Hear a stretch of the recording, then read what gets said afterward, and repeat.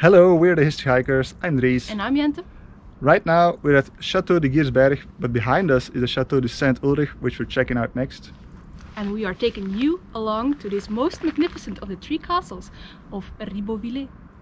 Let's go!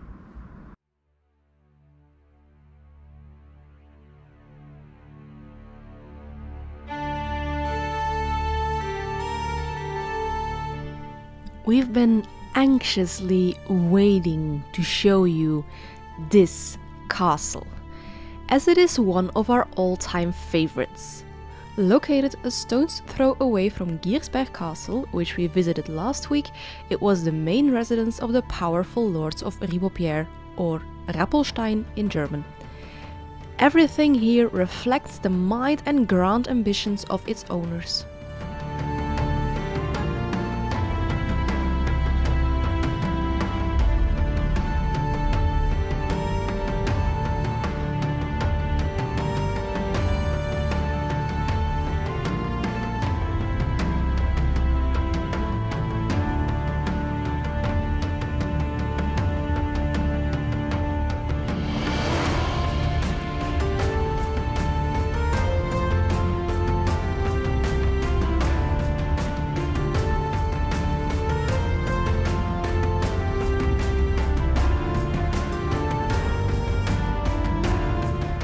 The earliest construction dates to the 12th century when a first castle was built with donjon and dwelling.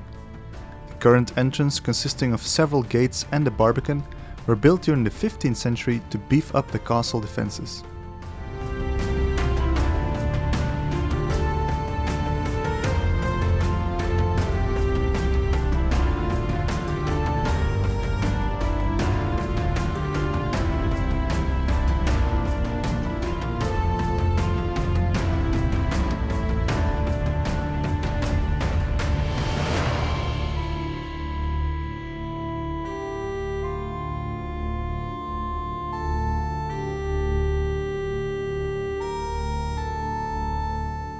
From here we can enter the lower level to what must be the most eye-catching room of the castle, the Salle des Chevaliers, or the Knight's Hall. It consisted of two levels. The stone supports in the walls show the level of the second floor.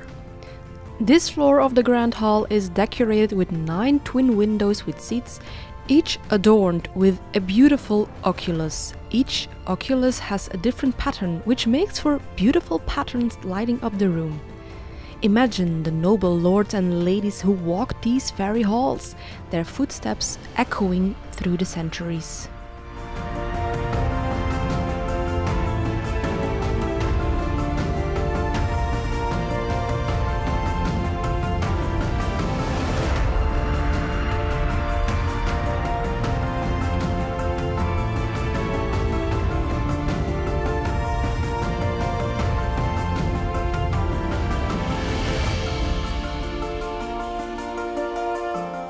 During the 13th century, the lords of Ribeauvillé not only completely rebuilt the old castle, but also enlarged it significantly, adding among others the Salle des Chevaliers and a new keep at the opposite end of the castle, which served as living quarters for the lord. It withstood 2 sieges around that time and was obviously too mighty to conquer, as both sieges were abandoned after only a few days.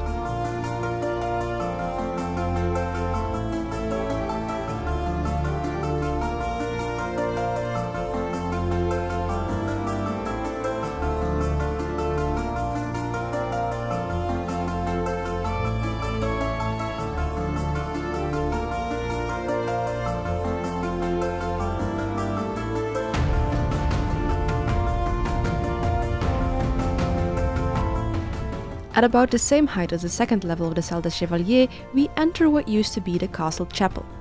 It was dedicated to Saint-Ulrich, which is where the current name is derived from. It was only during the 15th century, however, that the name Saint-Ulrich was used. It too is adorned with a fantastic twin window with seats.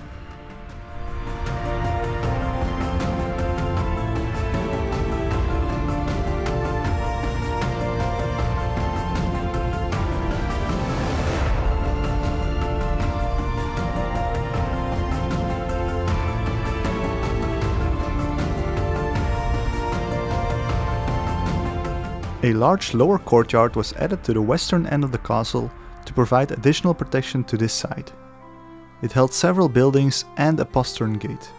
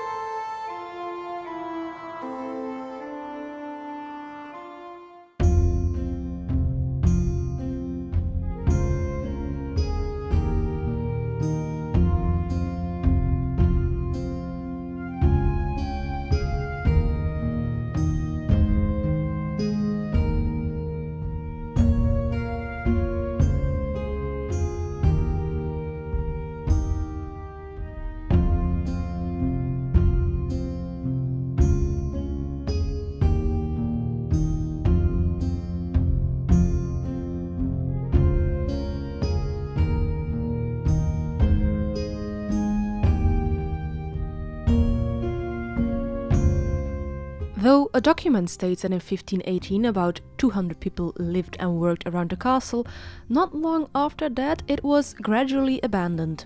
The Ribeauvillé family favored a Renaissance-style castle in the center of town, down in the valley. A shame in our eyes.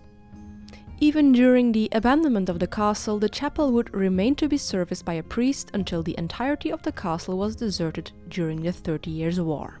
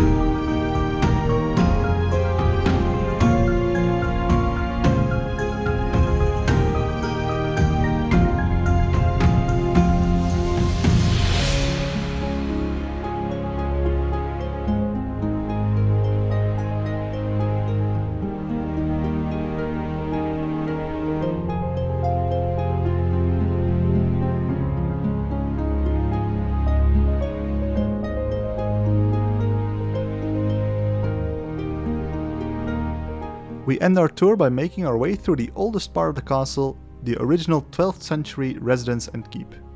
From up here you have a stunning view over the castles of Saint-Ulrich and Girsberg, the Alsace Valley, and the hills higher up where our next destination lies.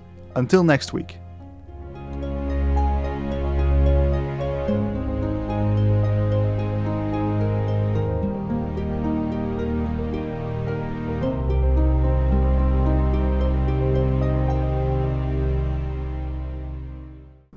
Absolutely stunning.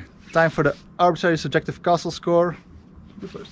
Me first? Well, I don't think I have to go first. I think this is a unanimous 10. It's a unanimous 10. This is such an intricately carved complex of rooms and corridors riddled with beautiful views. It's amazing. Leave your score in the comments. Thank you so much for watching. And like, comment, subscribe and all that good YouTube stuff if you want to see more of these kind of castles. And we'll see you next time. Bye. Bye.